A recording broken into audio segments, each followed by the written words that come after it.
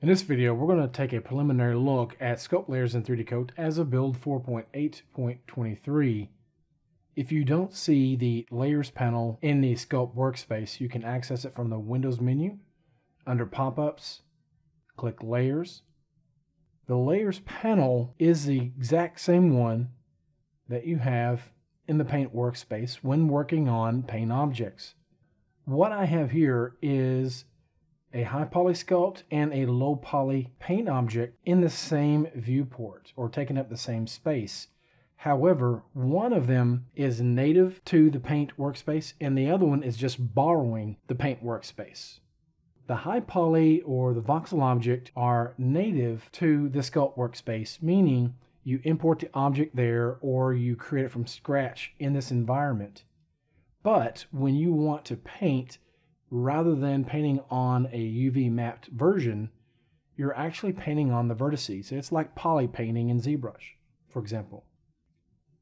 You could vertex paint on a high poly sculpt, but the depth channel was never available. Sculpt Layers was actually available for 3D Coat and has been for years, but it was always limited to paint objects.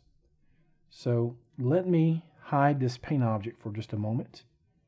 And now all we're looking at is that sculpt object from the paint workspace. I'm going to turn wireframe on and you can see how dense it is.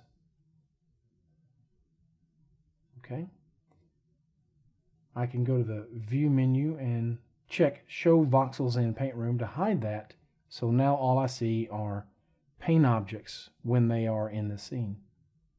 You can have paint layers or just layers in general for different meshes here. So I can have layers that are applied to a low polygon object like this. And in the same panel, I can have layers that are applied to that high poly sculpt that we had earlier. And what I do is I make sure to name my layers accordingly. Okay, so let me do a quick demonstration here. I'm going to create a new layer. And I'm going to name it ahead of time.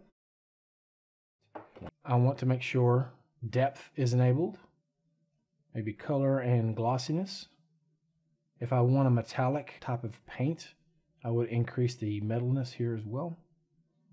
I'll first use a brush, and then we might use a smart material later, but for now I want to use a stamp draw mode, regular paintbrush. And I will choose some kind of brush alpha, something like that maybe. Okay, let me check my depth.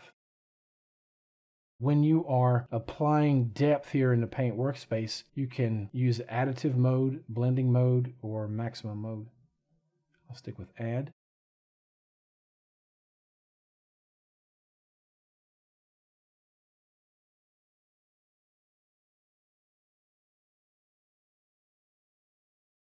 Now on a paint object like this, you can see it extruding because in the view menu I have show displaced mesh checked. So whatever I'm painting with a depth channel, 3D Coat will extrude it using displacement. Just below that you have the adjust tessellation option. It's essentially like adding a smoothing modifier to this object here. So it's going to use a much higher polygon version under the hood to actually make this displacement work. So I increase the subdivision per UV map here. Let me increase it to 10. You want to be a little bit careful depending on your system resources, but I'll hit OK.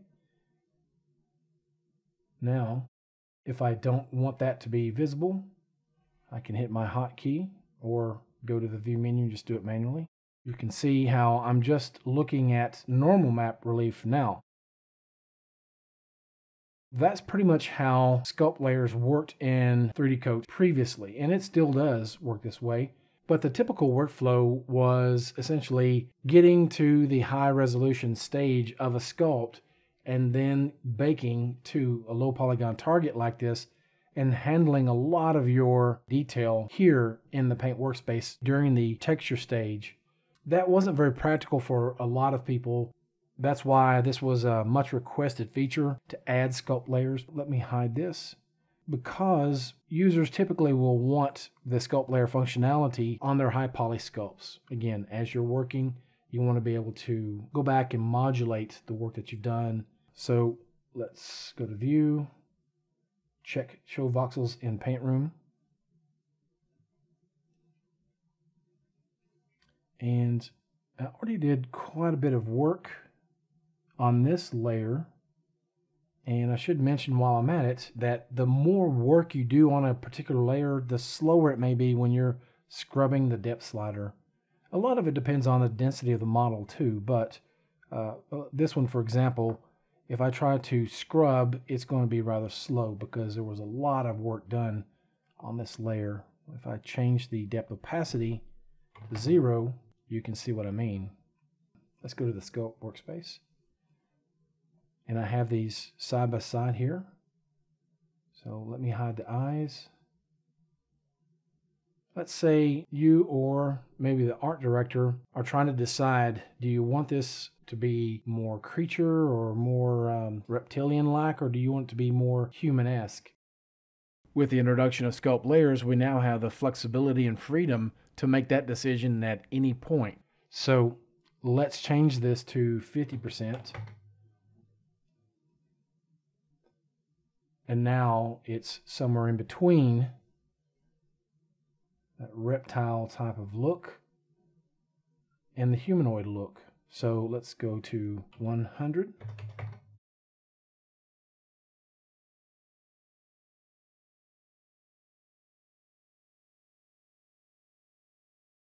So maybe 80%.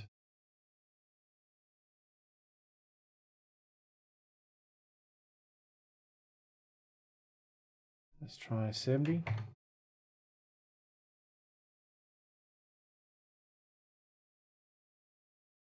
And I'm going to turn wireframe off. Another change I made was on the hand here. I took this and basically used a trim brush to trim it all the way down to the base knuckle here.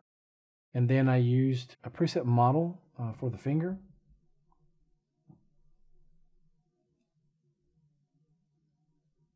And just moved it over here for the thumb. And that model, what I did is I went to the primitives tool, clicked on that, and from the models palette I selected that object. That made the model a freeform primitive. Once aligned and placed, I hit the apply button and it performed a union boolean operation with the creature model. When you are working with booleans, keep in mind that you will lose all the relevant information where you create the boolean, but everything else outside of that will be preserved. So if I sculpt some scales or skin texture here, but then apply the boolean in the thumb region, then only this area will I lose that information, only where the boolean was applied. Okay, so let's hide that finger. So what I want to do is go back to this one, go back to 100. And you can see it's much smoother. Again, this is in the beta stage. We can erase sculpt layer detail using erase layers, or in the paint workspace, we can use tools here. We can use the erase brush. We can also sculpt with the paintbrush. So let me go ahead and do something now here on this test layer.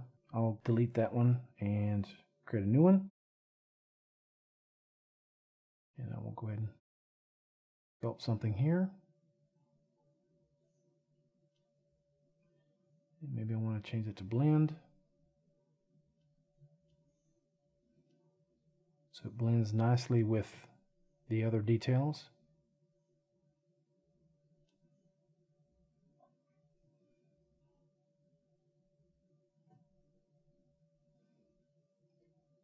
You might notice that I'm able to paint and sculpt at the same time here in this environment. I can also use different smart materials.